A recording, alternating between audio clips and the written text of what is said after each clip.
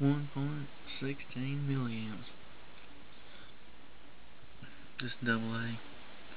It's got 1.32 volts. And let me see here. See if I can get that in the picture. Yeah. There's a schematic.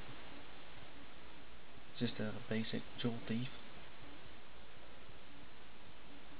That potentiometer is a 50K, but it's really sitting at about 47K.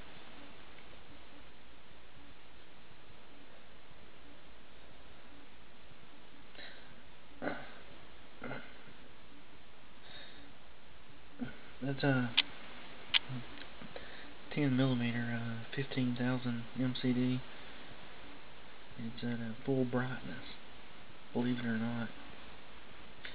But you know, we got like 6 turns on the collector and 3 turns on the base, and about 20 on the secondary. And I got a little 0 point.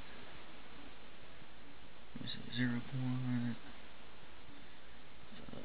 I need to quit drinking.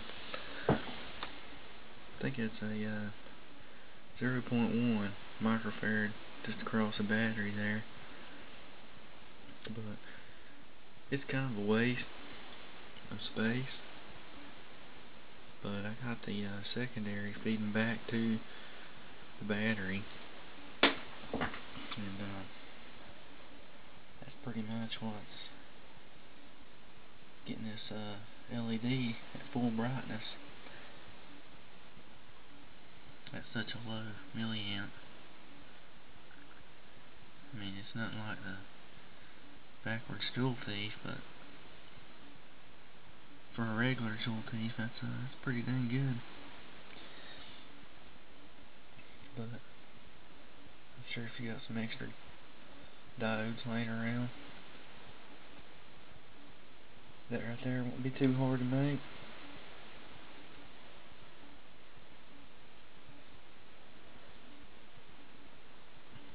But I was just kind of bored. Figured if there's still people out there making single LED joule thieves, this right here would probably pay for itself.